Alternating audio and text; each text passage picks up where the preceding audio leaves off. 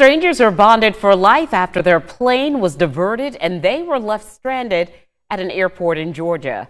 News 2's Katie Vongfasa spoke with a Lowcountry resident who was on that flight about how that situation led to an unexpected friendship. Last night, passengers were left scrambling after their plane suddenly pulled back up to altitude when the runway was in sight. The aircraft was no longer operational after it landed safely in Augusta. On your screen, you can see the Delta flight from Boston to Charleston turning around. Stranding passengers, including Mount Pleasant resident Don Bailey in Augusta, Georgia. Bailey said he began to talk with the people in his aisle to figure out a plan about how to get back home. After failing to book a rental car, Bailey and two other passengers booked a rideshare. Luckily, their hero Uber driver, Elena, picked up the call to get them and two other passengers back to Charleston.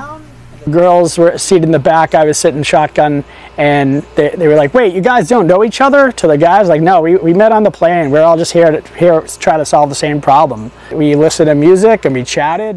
Eventually, the group of five made it to Charleston after 9 last night after a stop to Bojangles. Bailey says the friends now have a group chat going too. Reporting in Mount Pleasant, I'm Katie Vongfasa. Count on 2.